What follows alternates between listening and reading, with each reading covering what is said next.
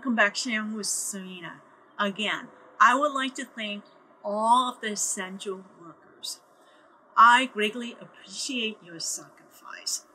Well, today's topic is Vietnamese coriander. Rau ram. It tastes like cilantro, but it's a bit spicier and a little bit more potent.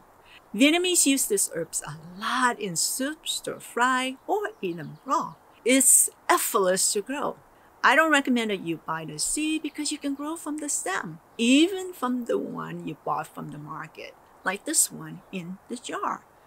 I put the stem in water for a week or two. By then, the coriander root grows.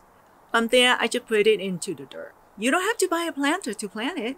I just cut out my milk or juice container, punch some holes in the bottom. Ah! I have a pot planter. Instead of throwing things away, I recommend that you recycle to save your environment or your money. Next time, I will give you 3 tips to change your mindset.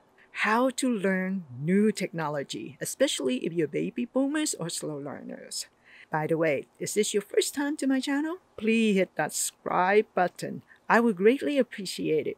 And for those who already subscribed, share my video with friends and family. Thanks so much.